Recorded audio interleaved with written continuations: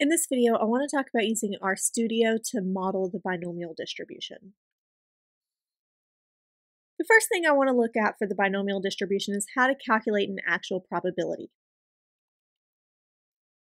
Let's say we have a particular binomial distribution. I'm going to note this by D binom. The first argument I need here is the number of successes. Let's suppose we're flipping a coin 10 times and we want 4 heads. So we would need 4 successes. We're completing this experiment 10 times, and the probability of success is 0.5. We can then run this command,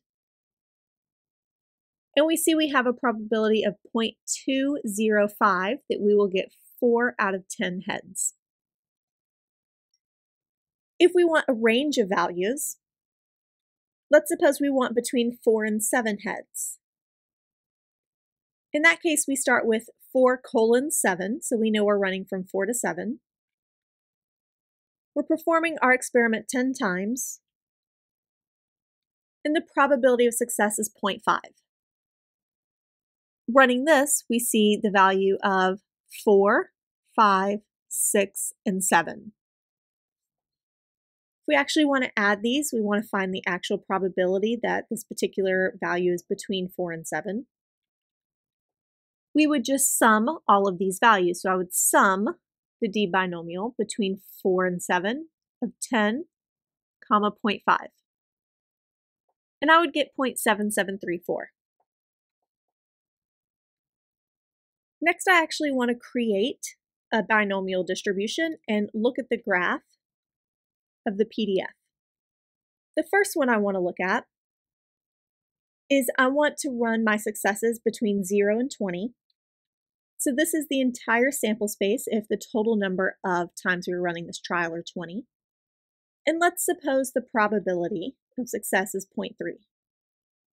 I'm going to do a similar one, Y, only this time my probability of success is 0.5.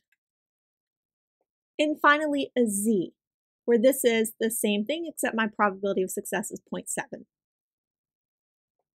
Now that I've stored those variables, let's actually look at the graph of them.